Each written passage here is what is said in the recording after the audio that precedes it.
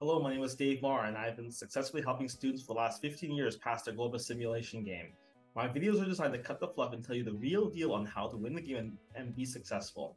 Today's topic is the optional assignment called the 3-year strategic plan. The strategic plan is a 4-part assignment, which we can see here, includes stating a vision statement for our company, establishing objectives for EPS, ROE, credit rating, and image a stock price for the next 3 years, declaring what the competitive strategy will be, and also preparing a pro forma income statement for the next 3 years based on unit sales, revenues, costs, profits, etc. How fun can this all be? Let's have a look at the game. So far, the company is doing very good. We've been winning every single round to date. This is year 9. Although strat plans can happen in years often 9, but it could be as late as 11, 12, 13 even for other strat plans. Theoretically, doing a strat plan in year 10 is also possible. So it pops up everywhere, but the approach is the same. The strategic vision statement is a custom statement which your team will have to create. I do suggest writing your own vision statement so that it's your own company's interpretation of the strategy. The performance targets are 5 criteria scoring measures, which your company will be graded upon for the next 3 years. Your company will be graded upon how well your company is able to beat investor expectations or at least meet them. There is scoring criteria, which you can see here: EPS, ROE, and stock price get full points, 20 points, if the company beats all 3 measures at 30% or more. In the case of credit rating, it's an A+ for 20 points. And for image rating, it's 30 points higher than investor expectations.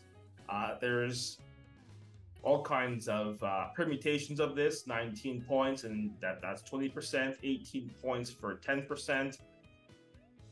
There's, of course, just forecasting investor expectations, which will only get you 16 points, and then go into 14 points, which is more of the consolation underachievement point segment. And if your company is just able to do decently, you should be able to get at least 10 points as long as your company is halfway trying to get there. Let's have a look at EPS. Now, our company is very successful. Let's have a look at our net profit for the year at hand. As we can see, it's a solid $135,000, $135 million in the game itself, which is quite high. Relative to our competition, that's double, actually, everyone else. Our company has futuristic growth, definitely in the positive. We can forecast aggressively. So having a look at our EPS, 7.25, 30% higher is 9.43. I like using a piece of paper. I'm old-fashioned. You guys could use Excel or something if you want to. An extra 30% makes it 12.25. An extra 30% makes it 15.93. Now, I'm very optimistic and very confident our company is able to get these projections. However, is that if the company does not meet these forecasts, you'll be docked points instead, and that's even worse. You'll get a lot lower than 10. It could be 0. In the case of ROE, we're at 61.5%, which is already a very high amount. Now, our company are sitting at 104.3%. That's also a very high amount. And the main factor, okay, is that our company has ability to see increasing ROE as long as our company buys back shares, and in addition, has skyrocketing net profit. So our company is able to comfortably increase our EPS by 30% as well every single year. 61.5 equals 79.95 times by 1.3 69.95 times by 1.3, 103.94. I will write all these numbers down shortly. I know this is kind of boring.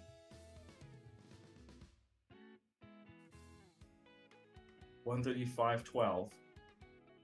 Stock price 2 is also very high at 238.47. So 238.47 times by 1.3, 310.01 times by 1.3,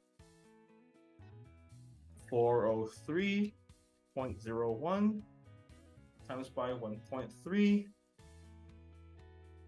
523.92. Let's have a look over at the credit rating. The company's credit rating is at an A at this time. In the game right now, it's forecasting an A-. Now, it becomes debatable whether or not the company can maintain an A- credit rating, but so far we've been able to do so, and that is the investor expectation. So we'll just forecast A- credit ratings for the rest of the game. Well, yeah, and then in the future, okay, if it's lower than that, you'll be docked a few points potentially. So hopefully it doesn't happen, but it's a forecast, so we'll have to see what's possible here. In the case of image rating, in the distant past, well, 5 years ago maybe, image rating points via the strat plan was calculated based on 70 points times by 10, 20, 30%. However, they pegged the value to investor expectations, therefore this changes. That's very key. To me, it makes it almost unrealistic for most companies, especially if they didn't invest into certain things that help increase image rating. Hint, hint, nudge. But that's where it is right now. We will forecast. Company C has 90 image points. So 75 times by 1.2 is 90. Now, inside the game itself, it's 94, which shows us that the company's image rating is actually actively increasing, but it's not quite there to make that 20% mark. Now, it's stylistic to decide, should we forecast a little bit higher or a little bit lower? Is that, it's only a forecast, it could be higher or lower. For the purposes of this, is that we will forecast on the lower side for year 9, but we'll actually forecast on the higher side for the following year, as likely by the time of year 10, our company's image rating should be higher at 98. Lastly, let's have a look at year 11 for image rating. 77, which is 2 points higher. That makes 30% higher at 100. So let's plug these numbers in. 9.95,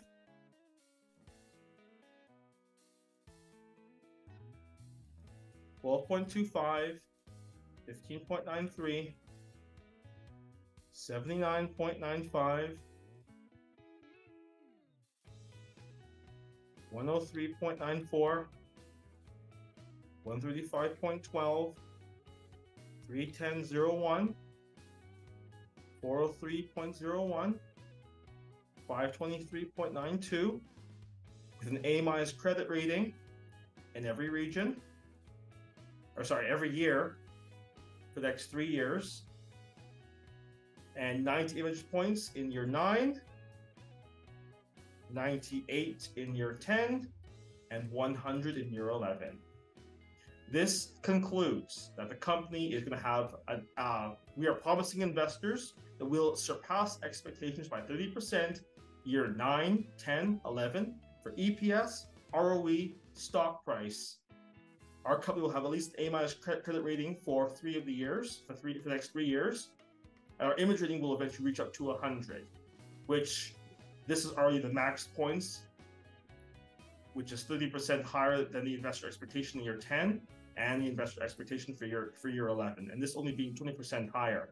If our company is able to achieve all of this, our company should be able to achieve almost 98 points, only losing a point here for image rating, for being a little bit lower, and 2 points here for credit rating for the year at hand. And actually, these 2 years should get almost 98%, only losing a point for credit rating for just being a little bit under. The third step to the strat plan is the AC camera strategic approach and the UAV drone strategic approach. Is that there are several different types of strategies to choose from: global low-cost leadership strategy, global differentiation, best cost focus strategy, or a combination of strategies, or no consistent strategy for both cameras and drones. Now, this very much goes into an interpretation of how you view the company. I view my company as a best cost strategy because I still want a strategy which is the best value for the money. And that actually is a winning strategy in both Glo-Bus and along with the business strategy game, which I'm also grand champion of. And also a relatively strong winning strategy in the real world too, is that most people like to buy things because they're good value. It's good for the cost, what product or service you're getting. So everyone goes to it, okay, is that there must be probably a nice restaurant in your town, which it's a decent price and good food, and it's not, your extreme, which is like low price, cheap food, which is probably like junky stuff like pizza or something, or that really, really expensive stuff, which is, maybe $100 a plate, and is really nice supposedly, but it's very expensive, to the point where there's diminishing returns on your dollar spent. So let's start with AC cameras best cost. Now, I'll tell you guys, per se, the Glo-Bus Strat Plan hack, we'll call it, of how to make this easy. Because a lot of people find this very difficult and time consuming, and it is. It's designed to be like not easy and time consuming. But I've learned a few ways to make this relatively straightforward and quick.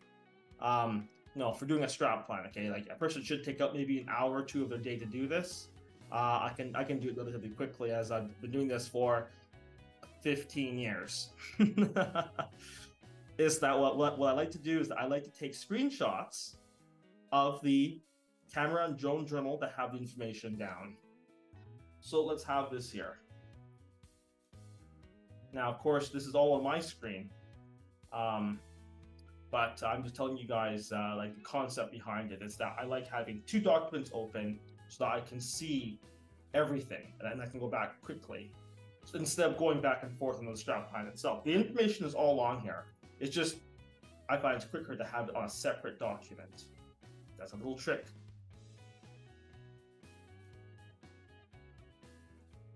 Along with a copy of the CCE.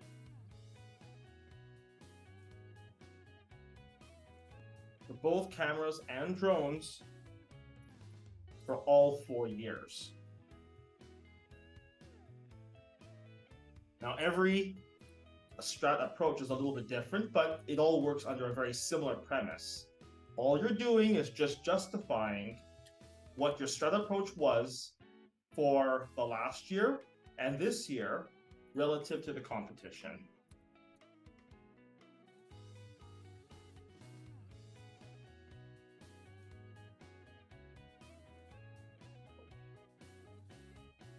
Okay, so what's our price of AC cameras? So now I can go look at my other spreadsheet here, and I can read them out to myself, and it's, in relative terms, relatively easy. 400, 400.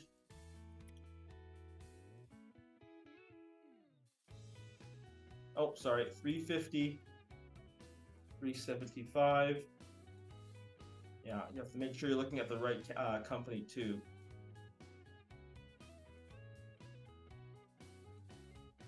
$350, 375, 375, and 375. Now we look on the other side of the CCE for the industry average. I'll just go back to the case so it's really clear what I'm referring to. All we're doing right now is just comparing the prices of our company along with the industry average here on this side. It's always our company and the industry average. It's all that we're doing.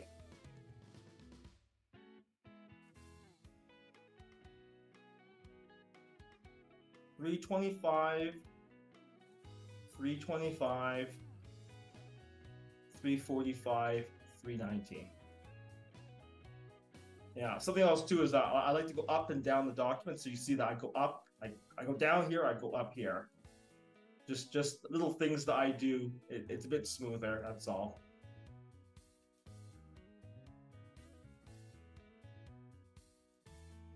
Okay, now let's have a look at quality. Quality, which is PQ, is 5.1.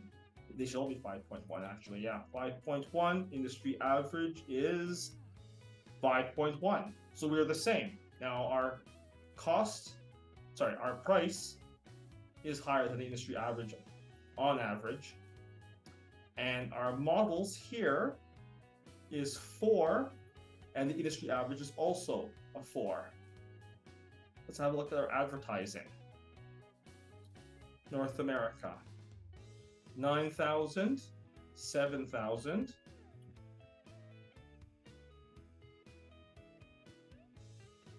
9,000, 7,000, Asia Pacific, 7,000, Latin America, 5,000.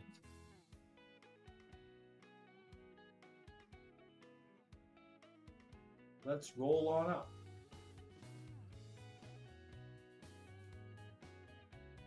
$2,300 in Latin America and 2,900. Write this down. 23, 29. Let's roll it up further. That is 3,500, 4,500.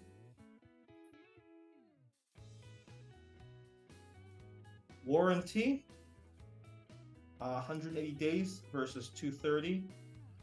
Now, I know that our warranties are the same across all 4 years, and theoretically, it should be very similar across the competition too. Of course, we'll double check. In this case, it's 230, 230, 230, and 230. Okay. Just to remind everyone, all this information is coming from the CCE. I'm just comparing the 180 days on this side for our company and the 230, okay, but which is the industry average here. So all I'm doing, I'm just making sure that we know that where this is all coming from. I'm not just talking numbers off the top of my head. Okay. Now, production costs. Now, this is why I took specifically the value here under the benchmarks. Our company's production cost here is 170, and the industry average is 196. 170, 196. Let's put those values down.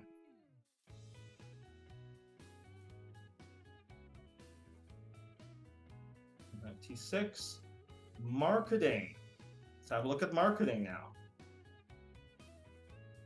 55 to 44, 51 to 35.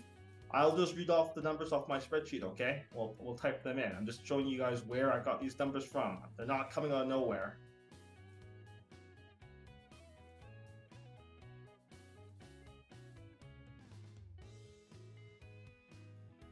$55, 44, 51, 35, 55 and 30,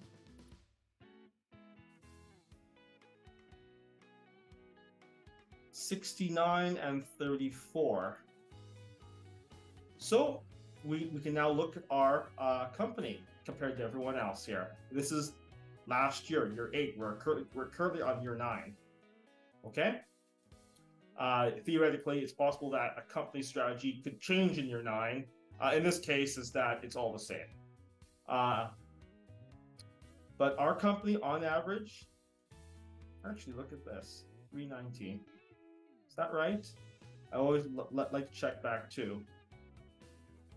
No, it is 319. Yeah, okay, we're good. So actually, in this case, the industry average is higher than us. We're higher than industry average by a little bit. Quality is higher on the industry average side. We're similar on models. We're higher in advertising. We are lower on warranties. Our costs are lower than the industry average. That's extremely important. And our marketing cost is higher than average too. And that's our strat approach. 4 cameras. Let's press save.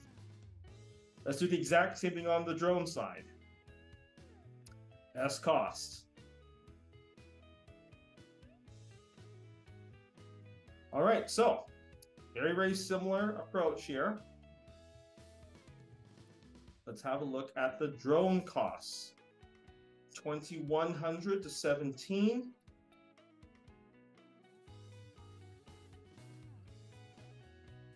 2,100 to 1,730.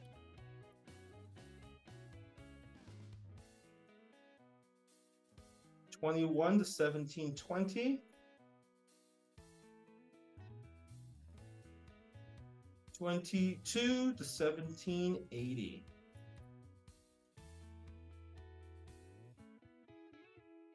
PQ is 5.2 versus the industry average is 5.1.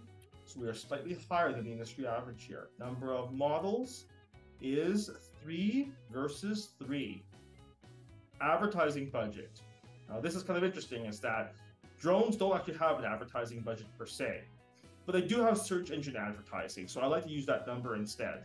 That's only number that I see which is close enough. So it's 3,000 in Latin America to 1,100. Let's scroll it up. 3,000 and 1,700. 3,017.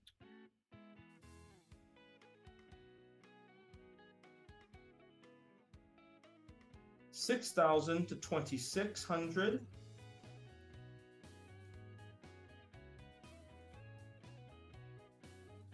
And 8,000 to 35.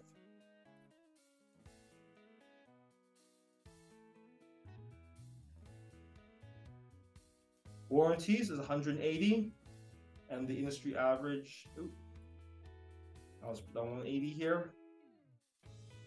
I like, just in general, I like 180 days for warranties, because theoretically that you should see what your warranty costs are within 1 year. In previous version of Glo-Bus is that the warranties could be up to 3 years, and basically is that there were scenarios where it looks great for the year at hand, but because your company has a warranty policy for 3 years, you'll see the cost in future years, and then it becomes very onerous for the company in the future.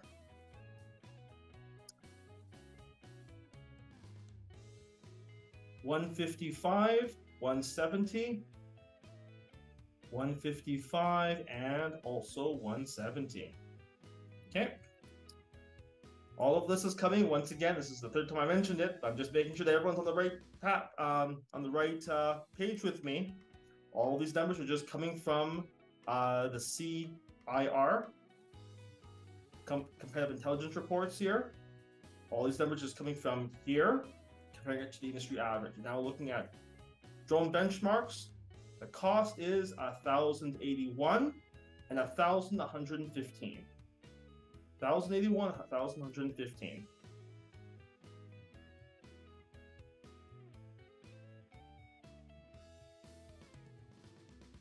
As a point of interest, is that drones is the larger business between cameras and drones, and also the most material. As you can see, is that the costs are quite a bit more. Let's have a look at the past. 1,081, year 7, 1,055, and year 6, it was 1,113. It is fluctuating. However, is that looking at it was 1,081 in year 8, in year 7, okay, is 1,055. In year 8, though, the company had 5.1 PQ at 4 models. Oh, sorry, that's cameras. That is 5.2 PQ and 3 models, and the year prior was 4.7 and 3 models. So therefore, our company's costs have increased by $30, but actually our company's PQ has actually risen by 5.2, which is 0.5, which is actually a great return.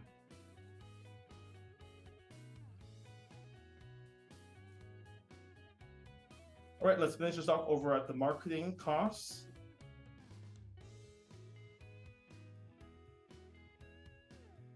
$55 and $44. 51. Hold on. Looking at the wrong one. 254 and 137.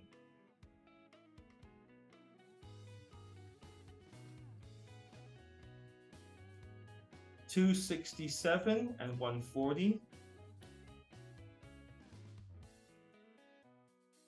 292 and 168. 410 and 167. And look at that, all complete. Strat approach for the drone segment also done with higher prices, similar PQ, similar models, higher advertising, kind of higher warranties, and lower costs. That's very key. As you guys can see here, we also have higher marketing too. Pretty good. All right, so now we'll go on to the fourth and last part of the strat plan, which is the hardest and the longest part. It's gotten so it gets easy, is that the strat vision statement is fluff. Just write something down. Your company wants to be X and X, performance targets. Of course, your company is graded upon that specifically, but it's justified by the strat approach, which is still just a regurgitation of numbers from the CIR and the benchmarks. Now you have to forecast for the future. This is where it gets a little bit complicated. So once again, this is a situation where your company has a lot of numbers to put in, lots, plenty. It's going to take time. It can take people hours sometimes. Let's do it within 10 minutes here. Yeah, is that so? How I like to approach this is that I like to put some cost down initially. So revenue is 306, so I'll put down 320, 330, 340. Is that we don't know if these numbers are correct or not. We have no idea. It's the forecast.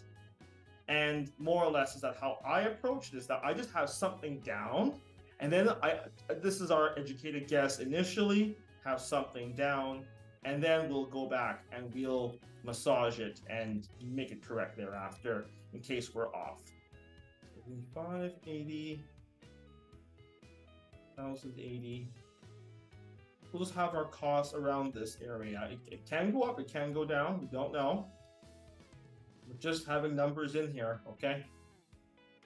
So sometimes the numbers could just be the same because, well, maybe it won't change, or our approach won't change.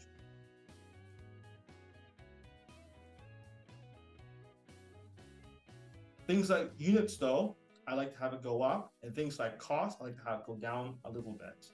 Our company is doing things to lower down our costs, right? Now see my other videos to see how you lower down costs.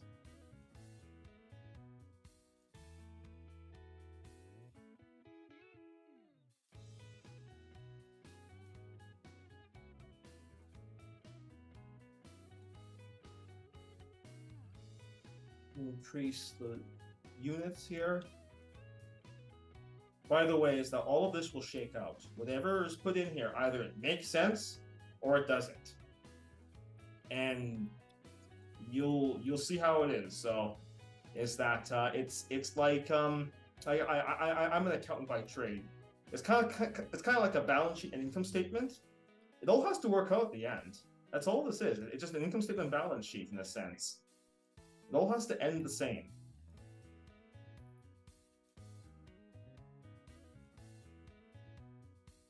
The same being a forecast for the company in the future. So it should all make sense to what our strategy is.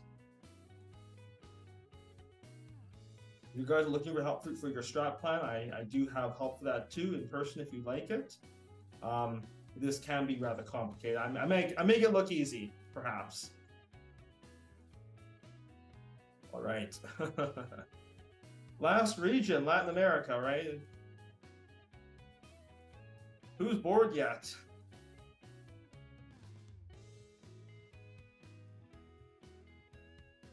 Only a forecast. That's the big thing to remember about this, is that we're not trying to be perfect here. It will shape out at the end. All right, interest costs. Interest costs can be checked back at the income statement for the year at hand. So there's a double check for that. Where is the income statement here? Financial statements, interest for the year as a forecast, which is year 9, is 11,000. So we can plug that number right here as so, and we can approximate the future years. As you guys can see, you're able to see like previous years here as well. You know, I see just going up by a little bit. No idea. Is that I believe the company's stock price will go up, and I want to get capital appreciation in. If the stock price is going to go up, I want to buy it back at lower prices, and of course I want to increase EPS ROE. So therefore, by buying back shares, I'm able to accomplish all of this. So let's go buy back shares, maybe buy 500 for every year at hand. No dividends. As that generally speaking, Glo-Bus companies are growth companies, and growth companies do not issue dividends. We're not a bank. Banks issue dividends, or mature companies like, you know, Esso, Pepsi, McDonald's. We're not mature like that. So let's have a look. Our company's EPS as a forecast is 9, 10, and 12. So let's have a check at our performance targets here. 9, 12, and 16. All right, so therefore is that I put in the correct revenue amounts as a forecast. As we can see here, our company now has an EPS of 11.82, 14.53, and 17.80. We can see that our company's performance targets is actually below these numbers approximately. So therefore, our company's projections here exceed our promises to investors. And most importantly, okay, is that the year in question, being year 9, shows a value of 1182, which is comparable to what being shown in the game right now at 1154.